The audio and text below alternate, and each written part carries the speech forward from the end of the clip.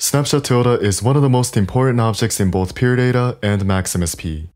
It's such an important object that Cycling74, who develops Max, optimized the quality of it for their latest version of Max, which came out just recently. Simply, it converts signal to a number, so we typically use it with an LFO. Let's do an exercise to see how it works. Here we have the VCF tilde object, which is a low-pass filter with resonance control. Let's convert LFO's output to go between 1000 Hz to 3000 Hz. The issue with signal objects such as always see tilde is that we can't connect the number object directly when we want to see the output value. This is where snapshot tilde comes in. Let's create low bang, toggle, metro, and snapshot tilde. Every 10 milliseconds, the output of 0.2 Hz LFO is being converted into an integer that we can connect to the number box. Metro speed is arbitrarily chosen, by the way. Now we can see the output of the LFO as an integer. It's going from -1.0 to +1.0 and back and forth.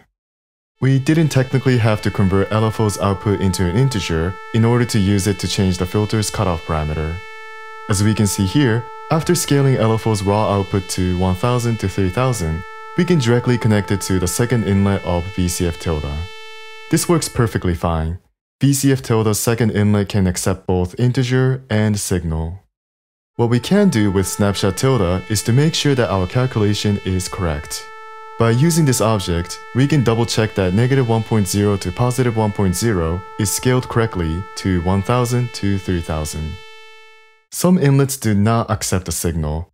For example, the resonance parameter, which is the third inlet of VCF tilde, do not accept signal. So, we need to use snapshot tilde to convert LFO's output to an integer before connecting to the third inlet.